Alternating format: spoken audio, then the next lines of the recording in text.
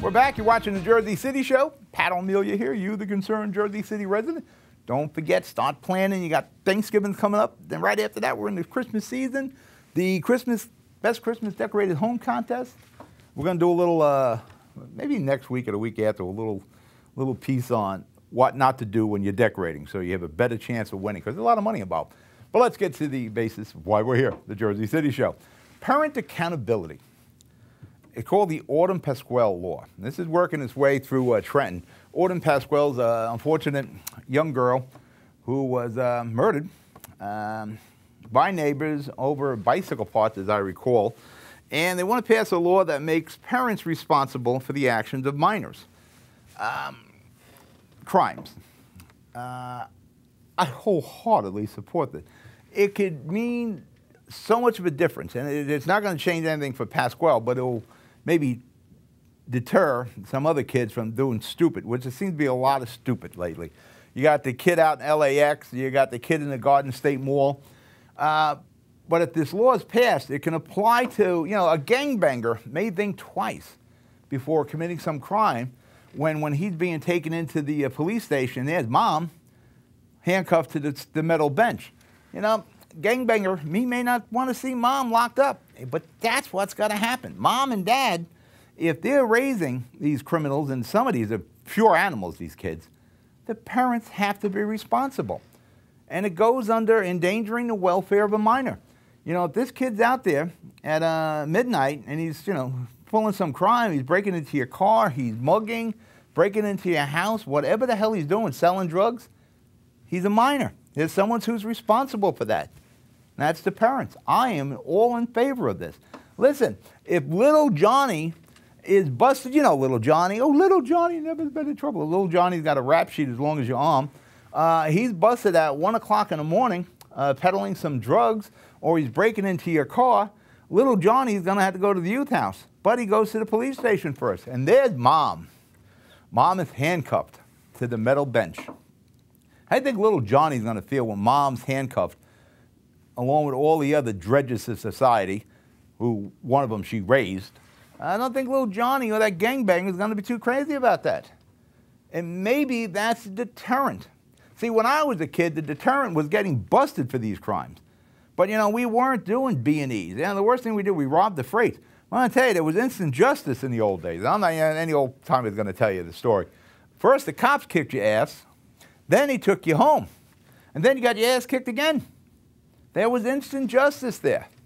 But that's not the case. It's a different society now. We raise the kids different.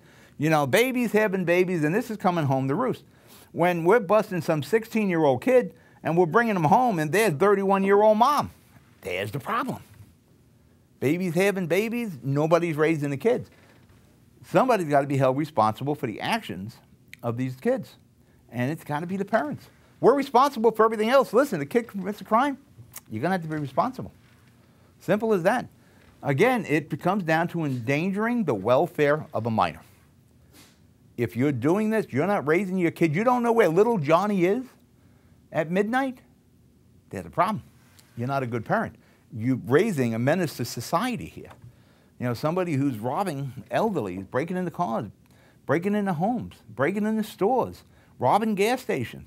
We see the ages of these kids when you read the Jersey Journal. Ask Michael Conte and the JJ. These are kids. The city's got to stand up and start creating some jobs, but the first responsibility, people look at school, it's not school, it's the family. The family unit is failing these kids. And then they become the problem of society. Well, if you're creating a problem, you're going to have to be held responsible. If you raise little Johnny, who's a criminal, and I tell you, once they turn to crime, not many of them come back. And again, it's not like the stuff we did when we were kids. Robbing freight, yeah, maybe we robbed a couple of cars. But, did we ever rob an individual? No. Rob a gas station? No. A store, a liquor store, or a restaurant? Rob somebody's mother? We never dreamed of that. Freight trains were pretty much it. And add to that, if little Johnny and his family are on assistance or Section 8 housing, you lose that too. That's got to be. I know in the affordable housing, in the housing authority, if somebody's busted for a crime, the family's out, you're going to have to make that across the board. Somehow, little Johnny, who's sitting there at 6 o'clock in the night, and he's not doing his homework, he's not doing anything constructive, is thinking, what can I do tonight to cause some problem? Hopefully, little Johnny's thinking, well, I get busted, mom is going to jail, dad's going to jail, I'm going to be out of a house. And these are the responsibilities and the sentences that have to be handed out here. This has to be done. If you're raising a little criminal, you're going to have to pay for it.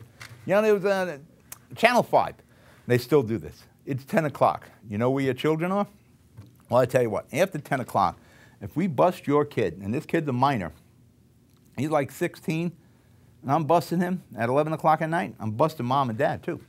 Going to go right to the house, say, we got little Johnny. Little Johnny who never gets in trouble?